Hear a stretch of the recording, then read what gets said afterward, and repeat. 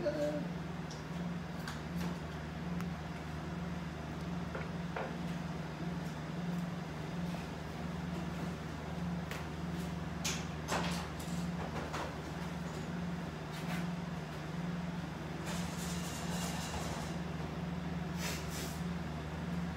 bottle of Cab.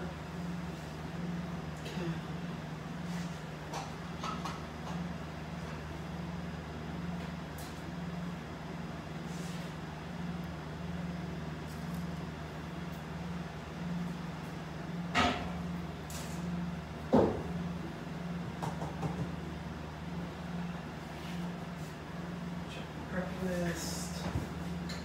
Make sure we got all the good, delicious food. Big bottle of Cab. Feeling good.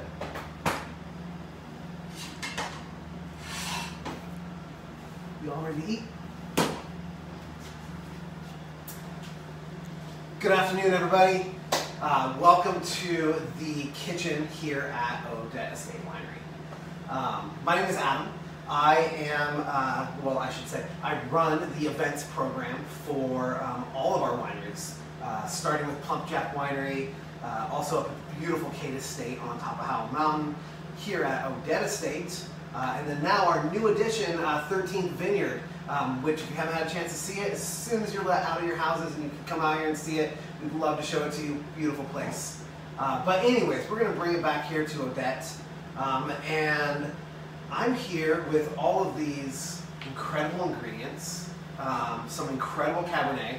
We're going to talk a little bit about how to pair wine, things to think about when you're pulling a wine bottle out of the cellar and you're thinking about what to make for dinner. It shouldn't be a scary thing. It should be a really, really fun thing. So, first thing, if you're like me, you're going to need probably 1 and 2 bottles of Cabernet. 1 for cooking, 1 for dinner. I already decanted one for cooking, so if you haven't gotten a chance to get out your ingredients, pour yourself a glass of wine, please do, because that's what I'm going to do. So let's start with a little glass of 2017 CADE Cabernet Sauvignon, one of my very favorites on our new releases.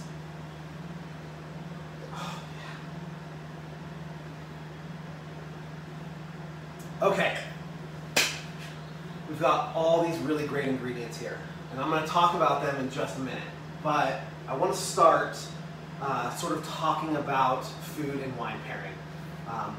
Running the events program, that's probably the #1 question that I get. Because events, it's all about food, and it's all about wine, and then you kind of bring those together to make a party. And so we are constantly making recommendations about the food and the wine and how to bring them together. I'm not a professional chef, I'm a home chef. I just do this for fun. But if you have a few simple things that you take into consideration, you can really make food and wine very, very easy. Let's speak in very broad strokes here. Sauvignon Blanc. What are the most simple components of Sauvignon Blanc? High acidity, low body. Chardonnay, nice big body, maybe a little bit lower acidity. Pinot Noir, classic for those really soft bodies, and again, very soft tannins, which tannins you can pretty much think of as a bitterness. Cabernet Sauvignon, that's why we love it. Big body, big tannins, that's what you want. So if you think about the 3 things that that wine really, really has going for it, are acidity and possibly sweetness and bitterness. But the things that it doesn't have, that would be fattiness, saltiness, and spiciness. So when it comes to pairing food and wine, you have a couple of options. You can try to find things that it doesn't have that will complement it, or you can find things that it already has and play off of each other. I like to think about it like this. Let's say you make a nice bright summer salad. That's my favorite. This time of year, my favorite food is coming out into the market. You make that salad, and if you're like me, you're going to have lots of fresh greens. You're going to take one of those California avocados, you're going to carve it up, throw that on top, add a big pile of burrata, And now you're looking for a glass of wine to go with it. And you could reach for the very classic pairing of a beautiful California Chardonnay. Something like the 2018 Odette Reserve Chardonnay. Excellent pairing. But that's a congruent pairing. Something that really shows the balance of the two. Creaminess, bright, fresh flavor against that creaminess of the burrata and the fattiness of the avocado. Or you could grab a bottle of that 2018 CADE Estate Sauvignon Blanc. And the bright, fresh flavors that the salad lacks and that bright acidity are going to really play off of each other, creating a contrasting pairing. And so today, we're going to talk about congruent pairings. Things that go well together because the flavors you recognize in the food are the flavors that you're recognizing in the wine. And so, while you may think that something like seared ahi tuna is not meant to go with Cabernet Sauvignon, I'm here to prove you're wrong. So, the first thing we're going to do today is we're going to talk a little bit about the spices. You should have that recipe with you. There's a few things today that we've gone ahead and prepped out ahead of time just for time's sake. But the first thing we're going to talk about is the spices. Now this Cabernet has a beautiful flavors of, classically, roasted coffee. One of my favorites. I know we're supposed to stay as local as possible, but Stumptown Coffee coming out of the Pacific Northwest, that's my home. Happy Mother's Day, Mama. That is probably one of my favorites. Another you classically see, and some people will be like, I've never heard of it before. What is it? Cocoa nibs. Oh, beautiful. Now this, cocoa nibs, or cacao nibs, these are basically chocolate in its raw form. So it's not going to have that rich sweetness, just a touch, but it's really going to have that beautiful bitterness and umami quality that you really can't find in anything else. Love cocoa nibs. Next, cardamom. Cardamom. Now, for those of you who aren't familiar with cardamom, it's a really, really great spice. But you'll see in your instructions for this recipe, you need to toast these, break them open, and just take the little brown and black seeds out of the inside. You don't want to be eating the hulls of these, but I highly recommend that you find the nice pods, get the pods, do it that way. You're not going to want to buy the already ground stuff. Chili powder. Chili powder is great. It's not overly spicy. It just creates that sense of spiciness without being aggressive to your palate. Cinnamon. Oh. Thyme. And of course, two things make all food great: butter and salt. So all of those together, thrown into either your mortar and pestle, or I cheat, I like to just use a coffee grinder. And we're going to create this excellent spice. I call it my cocoa nib and coffee rub spice. We got Houston in the house. What's up, Houston? Texas. Some new friends you made last night on a virtual tasting are tuning in right now. Awesome. As well as Rhode Island, showing some love. Oh, cool, Rhode Island. I've never been to Rhode Island, but I've always kind of wanted to go just to see like what's happening in Rhode Island. Kind of like Delaware. You have no reason to go to Delaware, but why not? So, yes, we have a question from Facebook. We do. So you've talked about the food and wine pairings a bit. George wants to know, he usually just has steak with cab. So what elements of the steak make that a good pairing? You know, we usually recommend, this 2017 CADE Estate Cabernet. Our winemaker, Danielle Sereau, her and her team, they put their heart and souls into making this Cabernet. And it's so beautiful. And then I have to throw a little special shout out to a dear friend, our tasting room manager up at CADE Estate, Kevin Ferry, because he's the one who says you should never drink this wine unless you've got a big fat piece of prime rib or a T-bone steak in front of you. And I kind of agree, but I'm here to show him wrong because this tuna is actually going to allow us to sort of replicate what you classically love about steak and Cabernet pairings. Steak has a high fat content, and so that fattiness, you want bitterness and acidity and body to help cut through that. And Cabernet Sauvignon does that. So that's why it's a really simple, easy pairing for people to understand.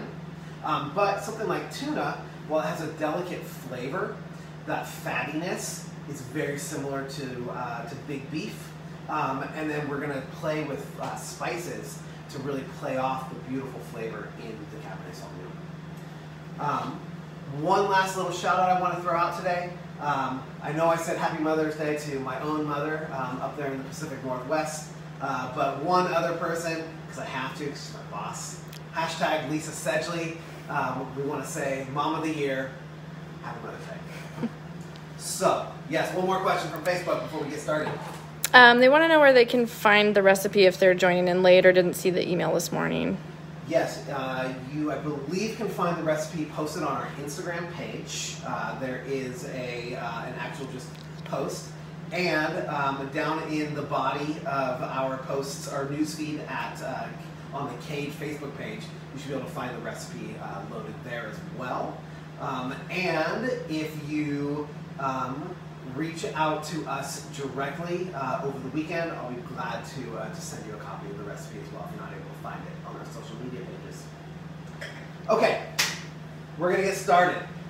First thing, I talked about the spices. We've already gone and pulverized these all, and we're gonna go right into prepping the tuna.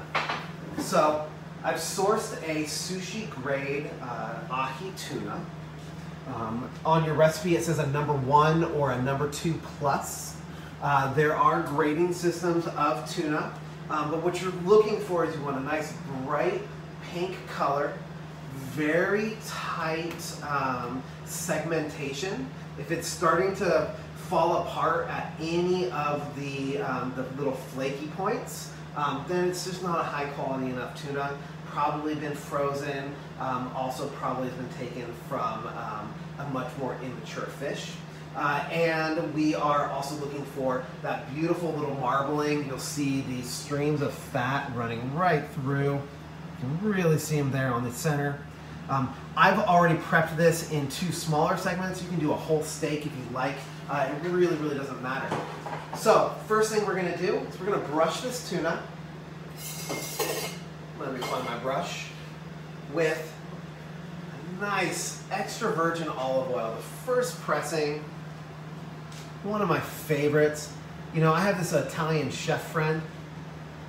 He swears by olive oil as being the best chapstick and hair gel that exists on the market. Classic Italians. Anyways, so we're going to start by just brushing right over the top, all the way around. And I'll just go ahead and brush both of these before we get too far ahead of ourselves. Doesn't take much. It doesn't need to be sparkling, it doesn't need to be soaking wet, but you do want it to have that little bit of sheen, just enough. Really what we're trying to achieve here is we just want to give that nice base for our rub to stick to. And we're going to be done with that for a moment. So, I should have mentioned, we've also laid out some saran wrap.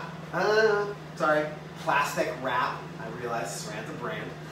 We are going to then take some of that thyme, cocoa, chili powder, salt, and coffee rub.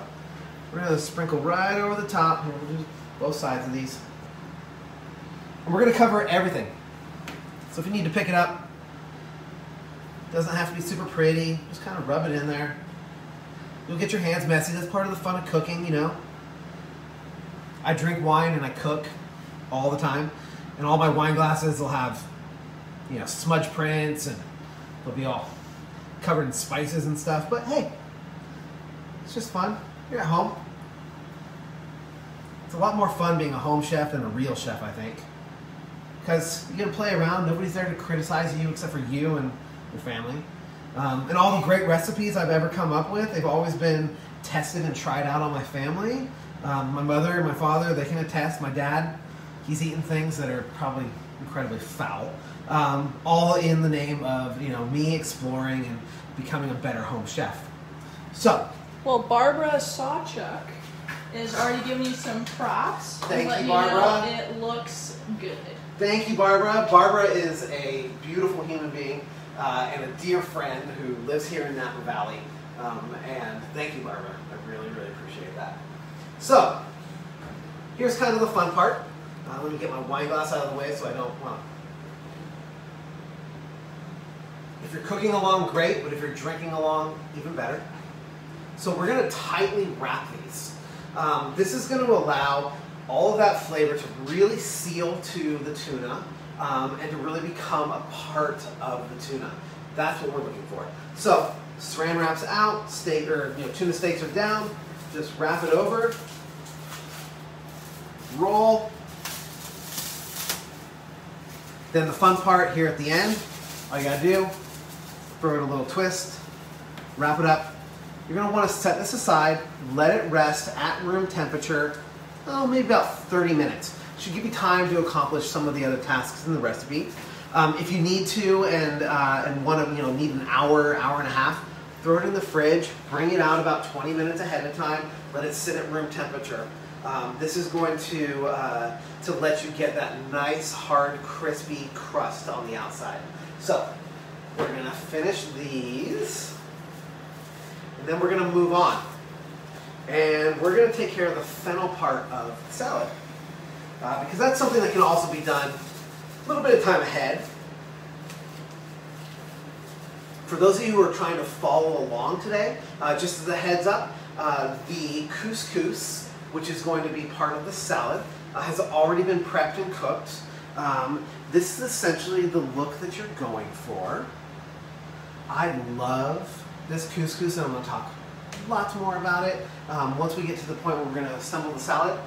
But if you'd like to go ahead and get started on that, if you're cooking along, please do. And then we'll be bringing it into the display once we are ready to assemble the salad. Chef, can you remind us one more time what you're drinking along with this pairing? So I am drinking the 2017 CADE Estate Cabernet Sauvignon, all grown up there at between about 1,500 and 1,800 feet of elevation on Howell Mountain. One of the most unique places to grow Cabernet Sauvignon. Facebook. Why are you decanting it?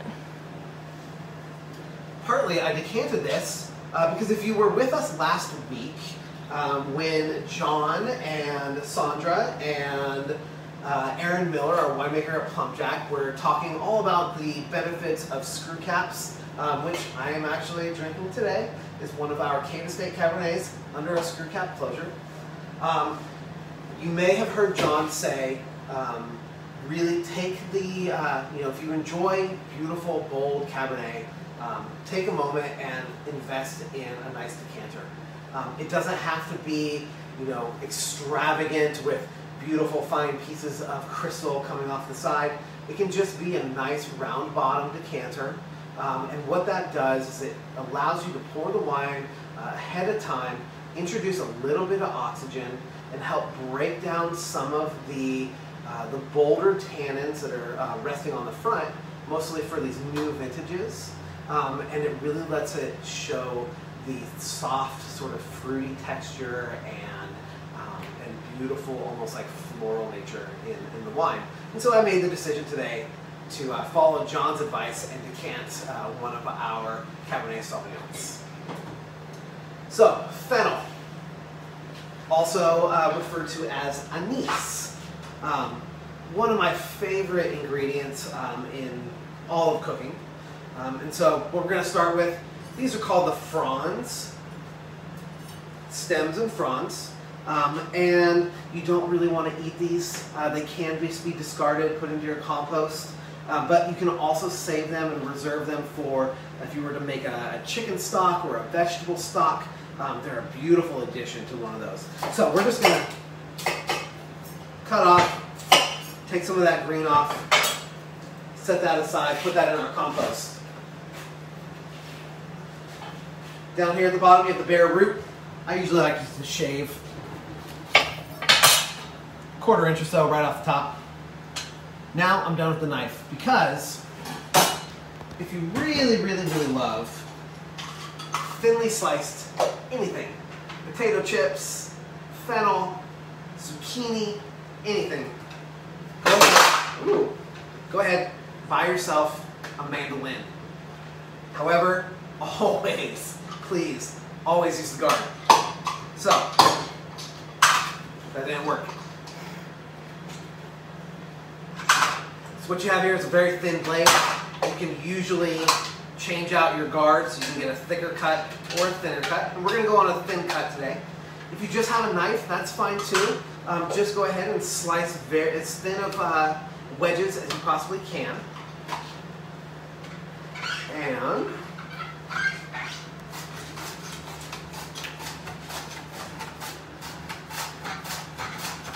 we're just going to take this whole bowl all the way down. Anise, some people will describe this as almost like a licorice. It's a little bit sweet, it's a little bit bitter. It's incredibly unique.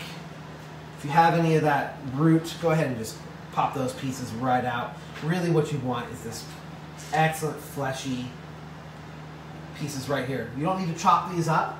What we're going to do is we're going to marinate these for about half an hour, and it's going to take some of that sharp edge off of the flavor, give us a little bit of acidity. So, let me grab my bowl.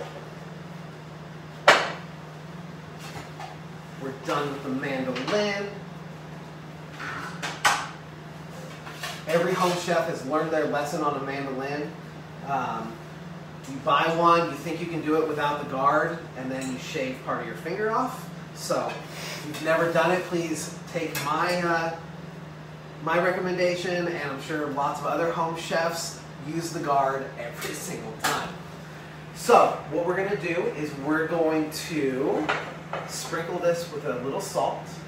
When I say a pinch, I know it sounds, you think of a pinch, you think of a little two-finger pinch.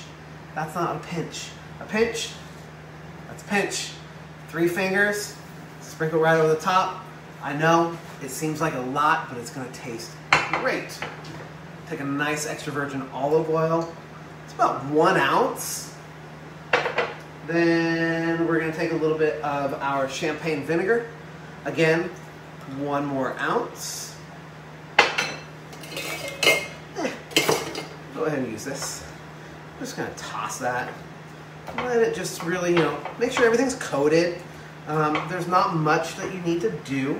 You're just going to let this sit and rest for about 30 minutes. Again, you can make this ahead of time because it is going to be served cold.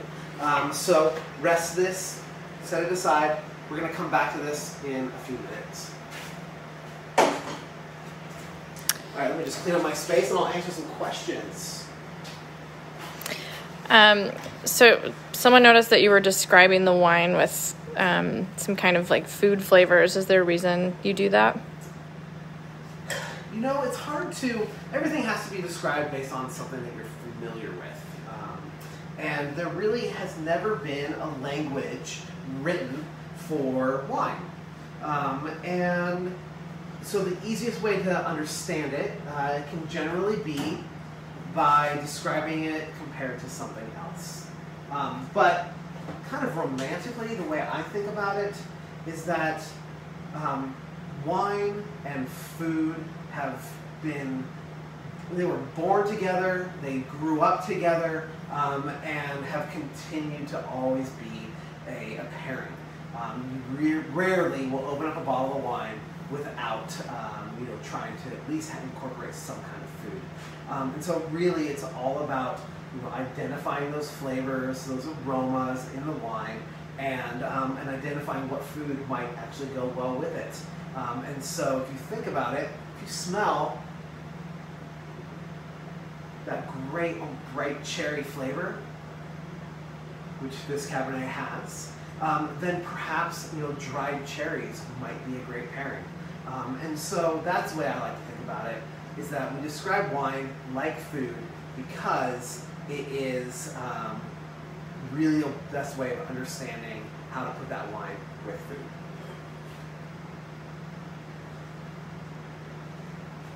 So, next step, we're going to make the vinaigrette. The vinaigrette is a key component. When people ask me, why is it that when I go out to eat, I seem to enjoy the food, so much more than I want to make it at home? And I say, well, one is they don't care about your health. So they're using twice as much butter as you would, 3 times as much salt as you would, but they're also incorporating sauces. And sauces are key to almost every dish. And so this vinaigrette is going to play as our sauce. So get yourself a non-reactive bowl because we are going to be playing with some vinegars and oils, and you want either glass or stainless steel. We are going to start by chopping up a shallot. This is going to be a whole shallot. Here, I'll move this bowl out of the way so you can see what I'm doing. Now, a shallot is very much like, it's in the onion family. It has an incredible flavor. What I like to do is to chop off that tip, pull that outer layer right off, and we're just going to peel this back. Take the skin off, all that fleshy meat, that's what you want.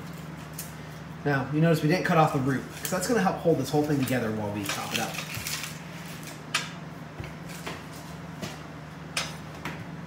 So we're going to cut that in half. We're going to segment that.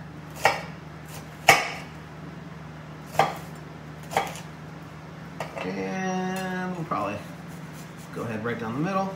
But you notice it's all being held together, which makes it really easy to get through these fine chops. And we'll do the same thing with the other one. Where did you learn your cutting technique here, Adam? So, I am, again, I said, I'm not a trained chef. I am a home chef. This is all just out of the passion of things that I like to do. My brother is a trained chef who has worked in some of the finest wine country restaurants around. And so I've always relied on his recommendations. But, I mean, this is a lot of the stuff that you can learn, yourself if you have the right tools. Always have a sharp knife. Always keep your fingers away from the sharp end, and just control your cuts. So, shallot in. Now we're going to grab some of this beautiful Italian parsley. You just need about 3 sprigs. That's good. We're going to take the just the leaves right off. Nice and easy. You can get rid of the stalks. We don't need that. The leaves are really where all that beautiful spice and freshness come from. The sprigs would just add too much bitterness to this vinaigrette. And I'm a firm believer in that you should recognize the food that you're eating. So there's no need to chop the living out of it. You can just really leave it pretty coarse. That's kind of the nice thing about fresh spices, is that you should be able to recognize what you're working with here. Maybe we'll give it one more pass.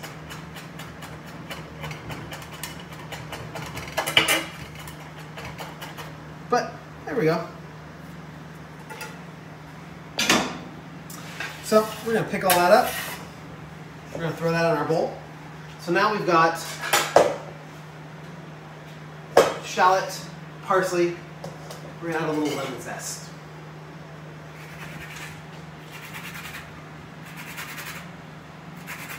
When you're zesting a lemon, it should just be a couple of short rubs. You don't want to take a whole bunch of the white pith out. That's too much bitterness. Pound it. Take that, lemon zest. We're gonna add our lemon juice.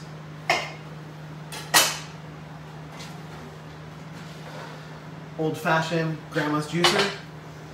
You can use any juicer you like. You can use a fork in your own hands.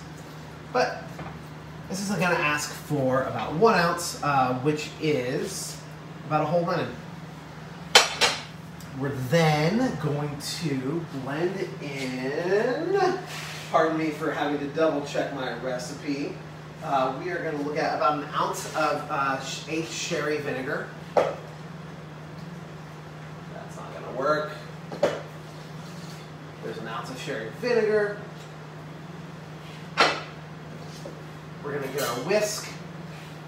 And then for those of you who are familiar making vinaigrettes, this is the key. It's going to be about 4 ounces of extra virgin olive oil and about 2 ounces of walnut oil. If you're allergic to nuts, you can use another real rich oil, something like an avocado oil, grapeseed oil. I really, really love walnut oil. I don't have any nut allergies in my family, so I get the benefit of using this. This is going to be a very, very slow drizzle while also keeping your whisk going. If you have a food processor, you can do it the same way, just slowly drizzling in. And so I'm going to start mixing, and I'm going to answer any questions. Who are some of your favorite well-known chefs? Some of my favorite well-known chefs. Well, one of my favorite chefs is a gentleman named Ryan Fancher. And Ryan Fancher was the executive chef of a restaurant in Healdsburg, also beautiful wine country, and is now the executive chef for 2 restaurants in the San Luis Obispo Hotel. Brand new property, beautiful. And Ryan holds a near and dear place in my heart. I used to work in restaurants on the front service side. And Ryan brought my brother, Darren, in as a young, inexperienced cook and turned him into a great chef. So he holds a very special place in my heart. I would also say that he hasn't gotten the best press lately, but there's something about Gordon Ramsay that I just can't deny. I love the man. Sometimes it's just all about telling people off. Adam, how often do you have to practice your cross-coordination with this whisking action and the pouring?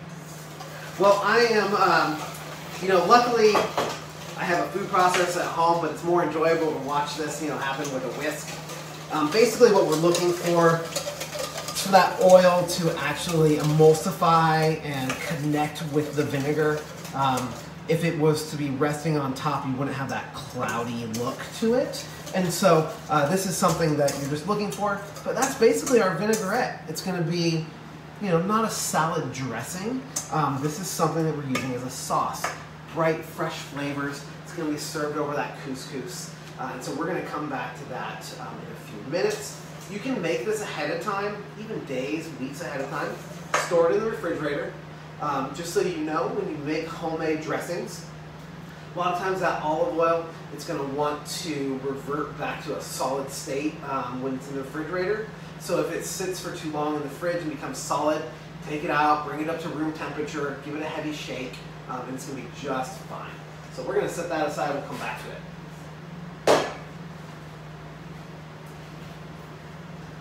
All right. Next. Let's see here, check on the time, we should be good. I know Instagram is under a time limit, so I'm going to keep checking on that, but if we start running out of time, I'll let you know where to go, Instagram. All right. So now we're going to get to the cooking. We've got all of our ingredients prepped, and we're going to go ahead and we're going to cook that tuna. It's been sitting long enough, and we're going to cook the fennel. So if you're following along for the tuna, go ahead, get your pan nice and hot. You can use a griddle, which we're going to use today for the fennel, but I'm going to use my favorite cooking instrument, cast iron. We're going to use this for cooking that tuna, and then we'll use the griddle for the fennel. If you're getting ready for the fennel, go ahead and get your ice bath ready. Nothing fancy, just ice, water, make sure it's nice and cold. And so this pan is nice and hot, lightly oiled, you'll see. Not much really dripping off, it's just glistening.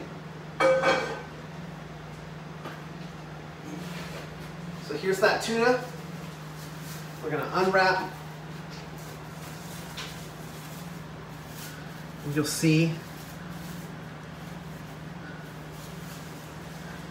how all that spice has really become a part of the tuna.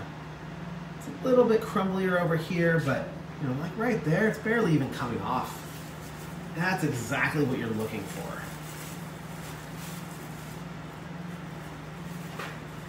Okay. Terrific. Now my pan is already nice and hot, so let's see here, my camera ladies, they're probably going to come around and take a look at this. I'm going to go ahead and just throw both of these in.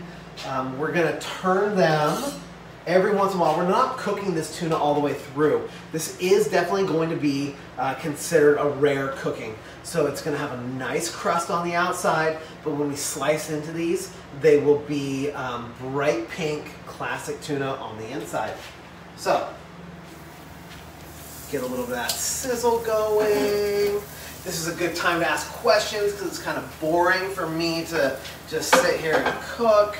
But we're going to let it sit, 90 seconds on each side. And we're just going to turn these over and over as they cook. And I think, to save a little bit of time, yes, go ahead, Instagram. Adam, is there a danger in pulling them off too soon when they're not ready? There is not much of a danger. Tuna has very, very, very little, especially a high quality sushi grade tuna. You can essentially eat as long as it's been held at a proper temperature without cooking. So there's not a risk of taking it off too soon. You don't need a meat thermometer. What this is going to do is that 90 seconds, it's going to allow you to get that classic ring all the way around, where it'll be a white ring and then in the center will be pink. And so we'll see that once we slice it open. But you know, don't stress out too much if you think you might have taken it off a little bit too soon. We're going to go ahead and take a look at turning these. I'm going to turn my heat up just a little bit. Whoa, cooking with gas. So you'll see, we've now created this crust. It's a little bit, you can kind of feel it when you're working with your tools. It should be, you know, a little bit harder. You can see that the meat has started to turn a little bit white. And so we're just going to let that cook there for a little bit.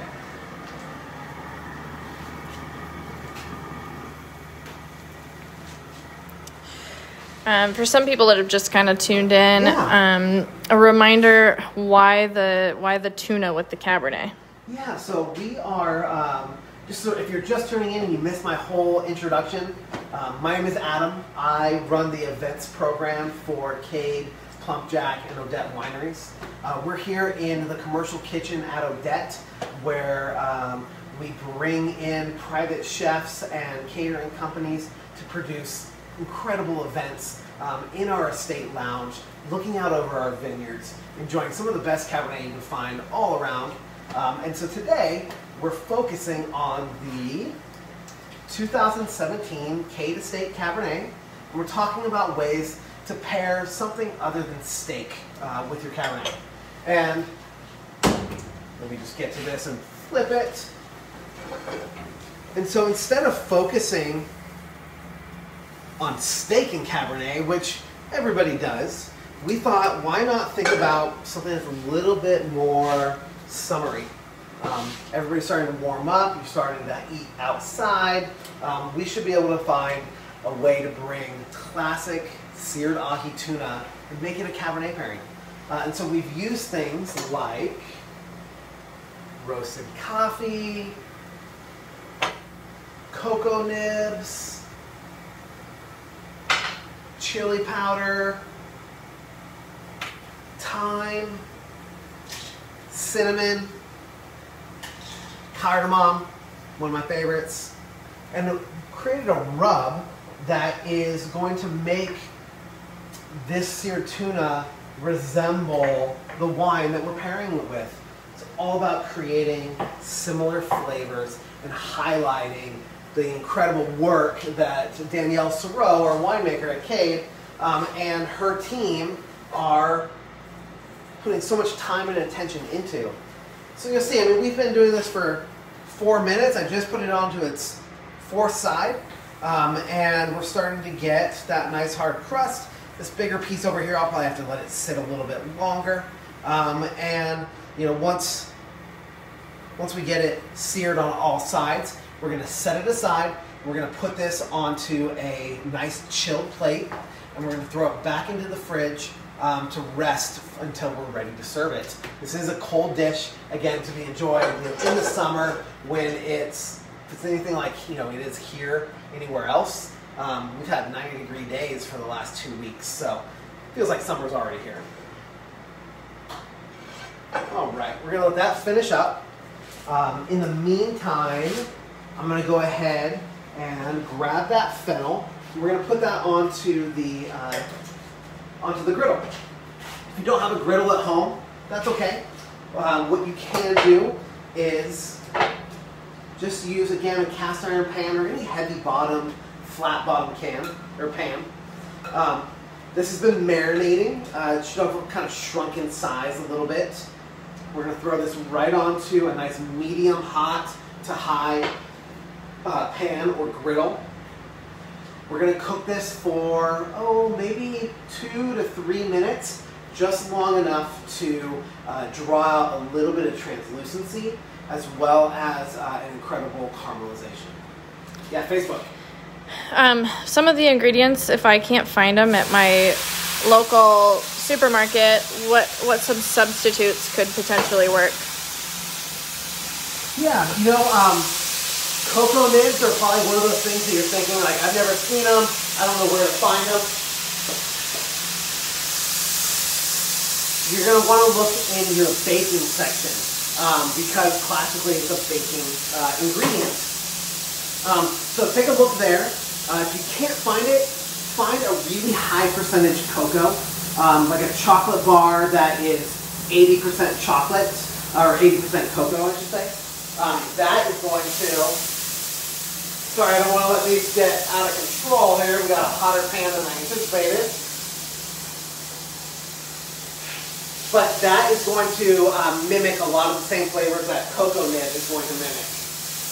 Fennel, you should be able to find it almost anywhere, but any kind of specialty market, not even a specialty market.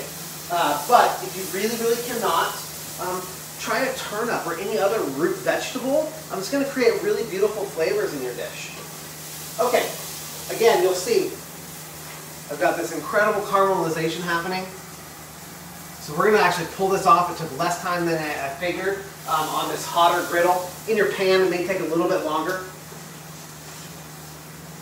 I've got my ice bath.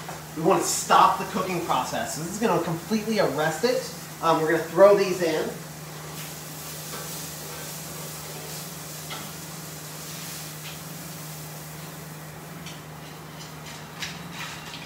It's going to get kind of cloudy. It's not going to look too beautiful, but it's going to stop that cooking process. So you're going to have that slight translucency. It's going to keep the fennel, have that kind of caramelization flavor. Really great vinegar that's been soaked in there, and it's going to keep that crunch. That's what we're looking for. All right, just a couple more pieces. We're going to check on our tuna one more time. I'm going to show you kind of where we're at.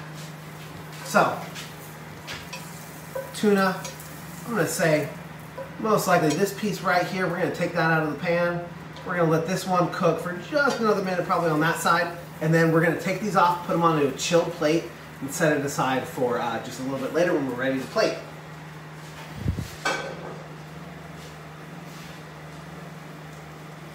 What are we smelling? It smells really good. I know, doesn't it smell good? What you're smelling is that chocolate and that cocoa, or sorry, the cocoa and the coffee searing on the pan. Plus, we just finished this really beautiful, oh my gosh, I'm so excited. I love that. This here, that caramelization. Caramelization is basically a rapid process of converting sugars, natural sugars that kind of taste that sweetness, turning it really into that caramel. And so we're gonna let that, make sure it's nice and cool. Oh man, I'm getting hungry now.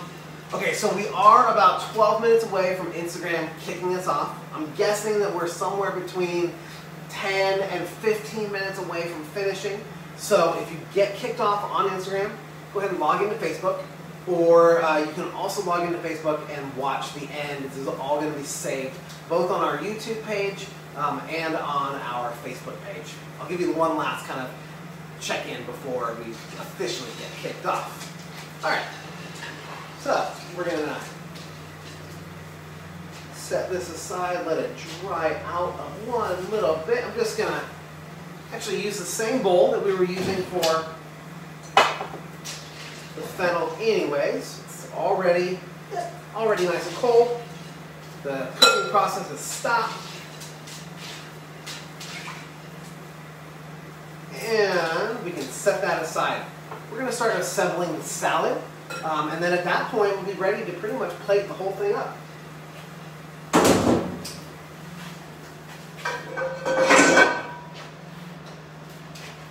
Here, we'll give everyone a look. We'll put that right up front. So that's our tuna. Doesn't that look like a great steak? I keep forgetting to drink wine.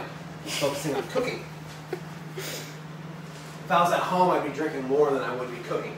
But, all right, what are we going to do? We're going to assemble our salad. And then we're going to get everything ready to plate. So, let's get a nice bowl. And we're gonna, I always like to, when I'm assembling a salad like this, I hate putting ingredients into dry vessels. It just seems like they kind of stick and lose their flavor. I don't know what it is. It might just be completely in my own head. But I'm a huge fan of olive oil, so I'm just going to hit this wooden bowl here. A little bit of olive oil. And we're going to start with that couscous. So this is called pearl couscous or Israeli couscous. It's called couscous because the food's so nice. I named it twice. And this pearl couscous is unlike that grainy, sandy couscous that you may think of and probably hate. This is much more like a beautiful pasta.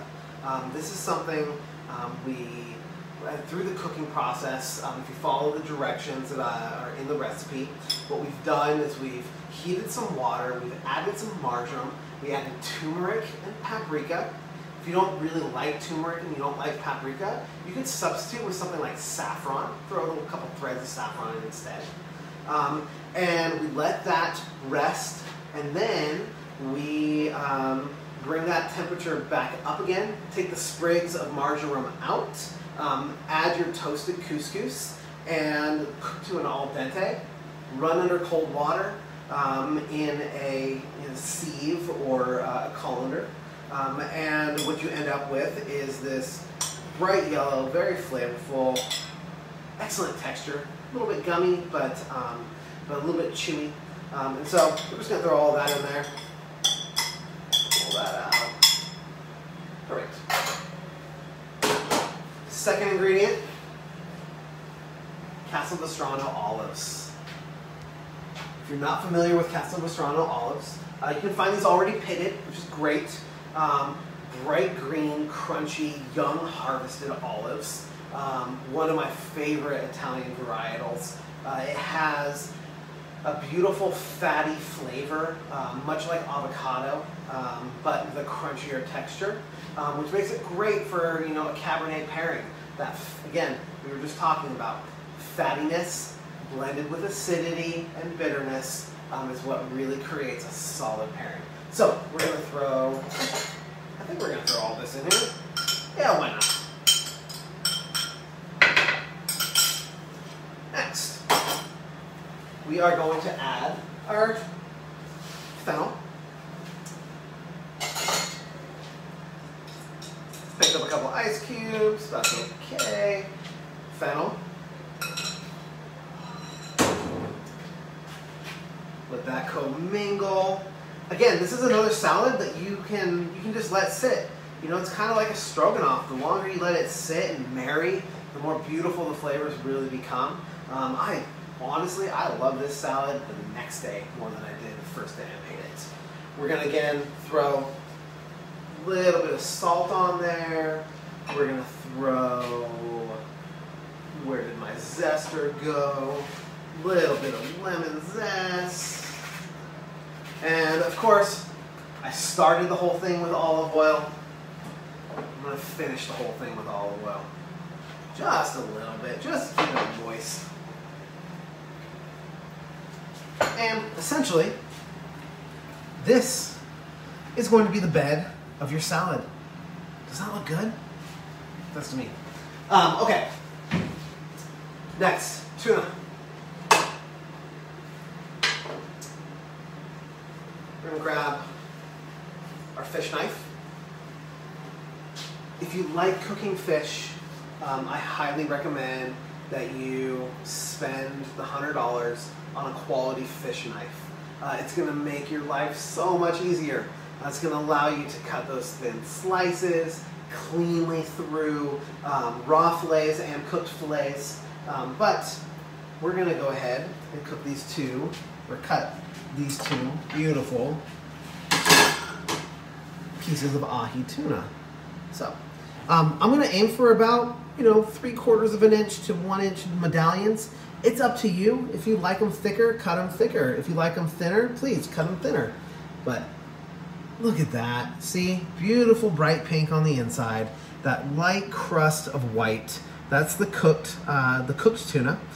This is your medium rare tuna. And then we have this incredible cocoa nib and coffee rub making up the crust. So we're just gonna set that one aside. Chef Adam, what brand do you recommend for a fish knife investment? There are great knives made by several companies. The Japanese steel is obviously stand out among some of the very best. But if you're just looking for, if you're not a professional chef and you're just looking for a nice set of knives, really you can find a great Wüsthof knife, German made. That's what this particular one is here. It's been used lovingly for several years. But yeah, a nice made German steel or Japanese steel if you really, really want to invest. You can find some really terrific knives. That wants to start breaking apart. Oh my gosh, I am really excited. We'll get rid of those ones. That's gonna be one plate. See, that one we cooked maybe just a little bit on the longer side, but not too bad.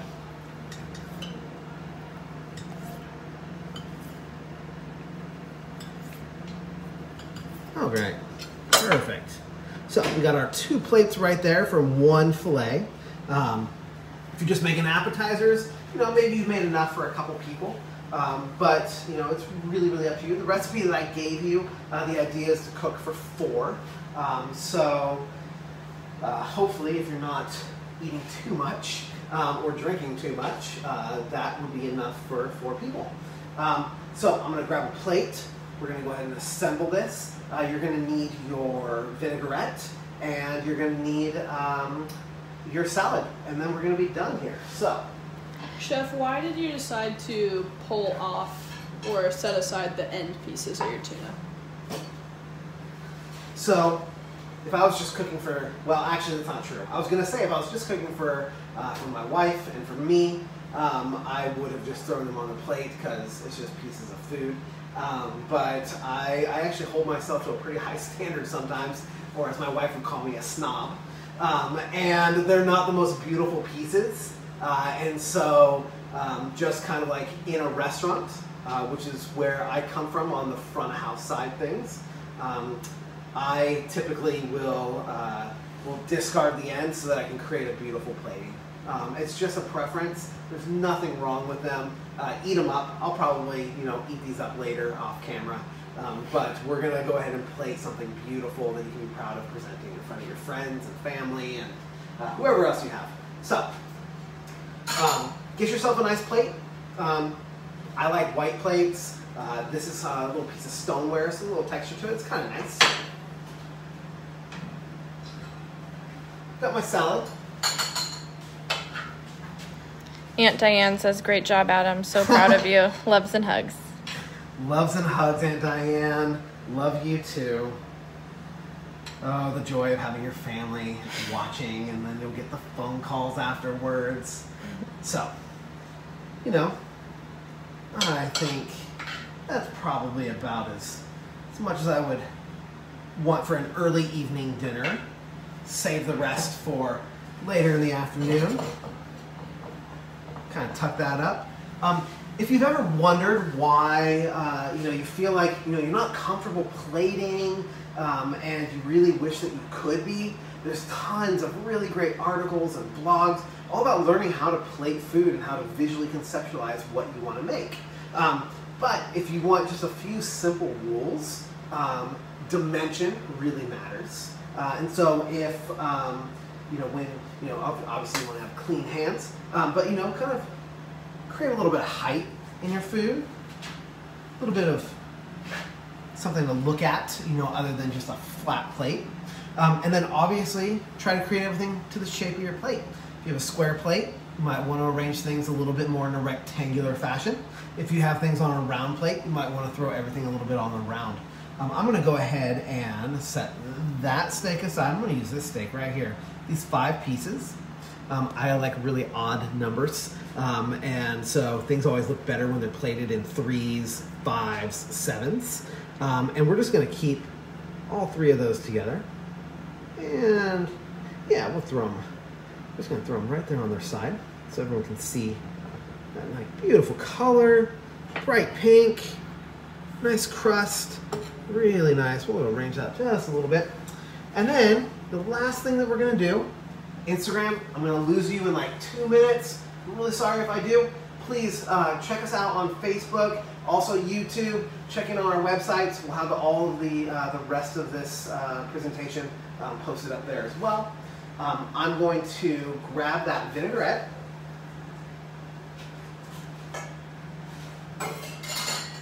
Grab a little spoon. I'll throw a little bit of finish on it.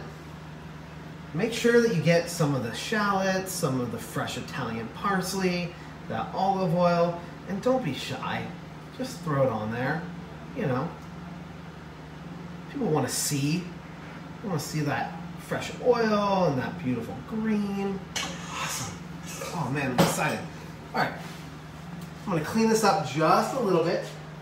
Get some of that oil off of the edge of the plate.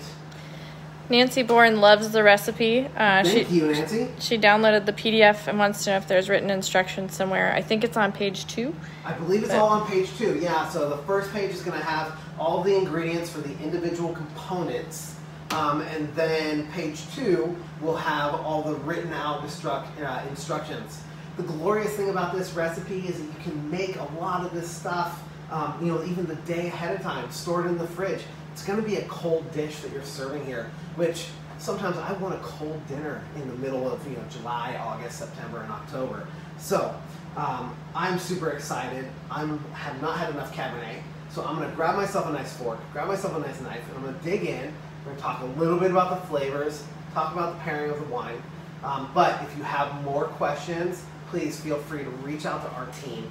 We're here to answer your questions, send you wine. This CADE Steak Cabernet is awesome. We want to send you as much as you can possibly drink. So please reach out to us and let us know. Let's see here. Where did I put it? Right there. We're going to move my cutting knife. We'll clean my cutting board just a little bit. Lee Portland says Pamela's going to make it tonight. Thank you, CADE. We love you. Thank you. Thank you. Tony and Becky Sperlin says it looks delicious. Thank you very much. I like rustic food. Instagram, See ya. Wouldn't want to be ya. Go to Facebook. So, awesome. All right, I'm excited. Oh my gosh. So, when it comes to enjoying food, enjoying wine together, really do it the way that you enjoy it. We're not telling you, like, evaluate the food, evaluate the wine. It's really meant to be a casual experience. So, I'm going to take a little drink of wine because I usually like wine more than food. Cassandra Law says, great job, Ada.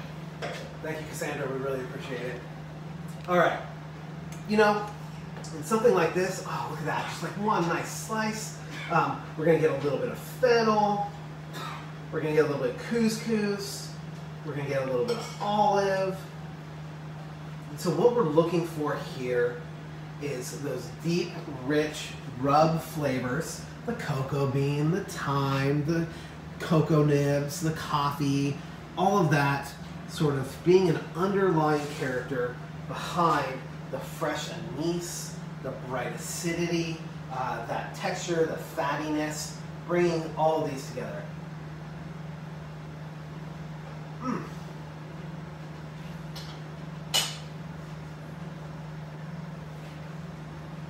That's great.